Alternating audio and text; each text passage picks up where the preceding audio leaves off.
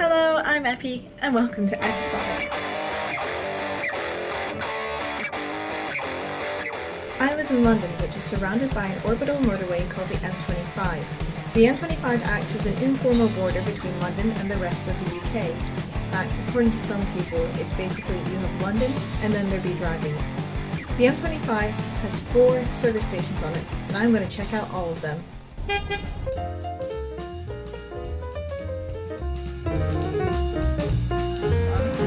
This is actually a really nice service station. It's one of the extra service stations, so it's got more variety than usual. You have Harry Ramsden's, you have Bregg's, you have McDonald's, you have Starbucks, you've got different versions of Costa, you've got Marks and Spencer's, and it's actually got a really nice fountain out here. So there's also a kids play area. This seems to be like a really good place to come with the family. And also if you have a dog, now unfortunately if you have a dog you will need to bring the dog through the service station through to here, which depending on your dog might be good, might be bad, might be a bit worried. But besides that, it's quite nice. The only problem is Cobham services is one of the most congested bits of the M25. When I got within 3 miles of the terminal, I had to wait for about 10 minutes on a Sunday at 11 o'clock, so not the best in the world. But if you can get here, it's quite nice.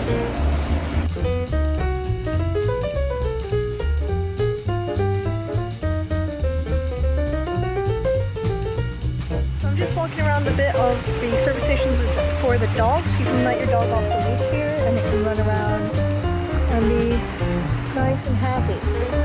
And I've been hearing this noise. Turns out it's dragonflies. I did not know that there were service stations that had big enough lakes to support dragonfly populations. Didn't know there were any service stations on the M25 that had lakes. So I learned something today. There is one thing I'm really concerned about if you do bring a dog here, is there's quite a lot of trash on the ground. Maybe it's just today because it's a Sunday and they're at half capacity for workers, or it's been really windy, or whatever reason. But if you do bring your dog, just keep an eye out that it doesn't get a hold of some trash. Alright, it's time to do the score. For ease of access, Cobham gets a nervous woman. It's actually not the best one to get on and off at, as it's a very busy intersection and it's right into where the A3 splits off. For facilities, it's actually not that great. Yes, you have restaurants and you have outside areas, but the line at the toilets is ridiculous and there's only one set of toilets. For variety, 24 crayons. There's a dog park, there's a kids park, there's plenty of food to choose from, plenty of outside areas. Very well done. For style, I give this a sign. It's pretty baller having a lake behind you, and it is a really nice and open design, but it's not architecturally that noteworthy. Kid friendly? Yes, to an extent. It's very, very busy, so you need to keep an eye on your kids. And there is a kids play area, but it is on the small side. For dog friendly, this gets a optimistic but cautious "oh despair." Yes, there is the dog park, and like with the kids, it's very busy, you need to take care. But I think if you have a dog that likes crowds, he's going to be perfectly fine.